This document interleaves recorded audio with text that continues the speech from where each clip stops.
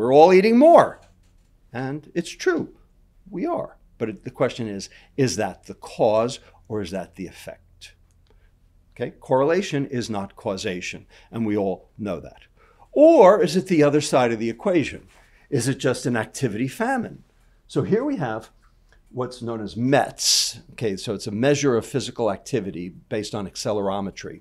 Okay, and here we have American girls, white here, black here, and you can see that as they get older, from 9 to 19, their physical activity goes down so significantly that by the time they reach age, 15, okay, the black girls are basically prostrate on the floor, according to this. So is that the reason? And again, you would say, well, that's clearly why there's obesity.